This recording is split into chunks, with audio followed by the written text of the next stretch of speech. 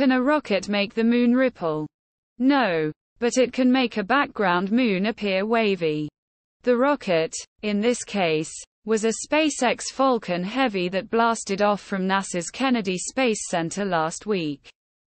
In the featured launch picture, the rocket's exhaust plume glows beyond its projection onto the distant, rising, and nearly full moon. Oddly, the moon's lower edge shows unusual drip-like ripples.